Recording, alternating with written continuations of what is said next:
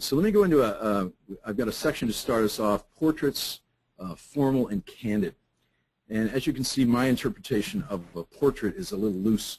This I would call a portrait, in that one of the most important things I find at weddings is to go for the details, little things that you might overlook, make very beautiful photos. And if you're putting together an album with a few hundred pictures in it, just some very subtle, small little details, very nice close-up shots of those, really kind of flesh out an album, make it look more like an experience as opposed to just pictures of people standing, grinning at the camera, that kind of thing. This another one of Peggy Dyer's photos. You can see again the lens baby effect. The background is falling well out of focus. The sweet spot's falling in the middle here.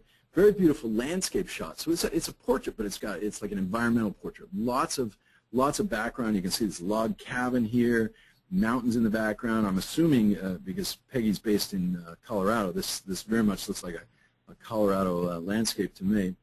And one of the reasons I included this one, I really like this shot, is the horizon. It's totally wonked. I mean, it's way off kilter.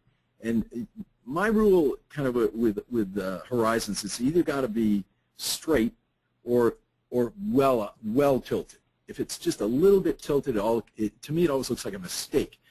People are like, oh, the horizon's not straight. Whereas if you really throw it off kilter, then it becomes kind of a technique and like almost like a compositional element. You've got this line of trees bringing your eye into where they're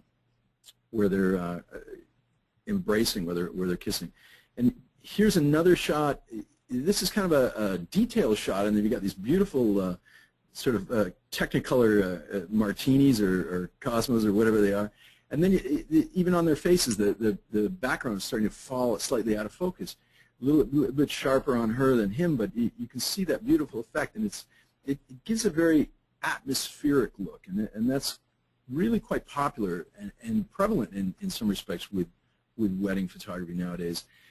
People are looking in wedding photography, they're looking for something atypical. They're looking for almost like a photojournalistic documentary style. They don't want this sort of standard, everybody staring stiffly into the camera. They really want to relive the experience by looking at the pictures.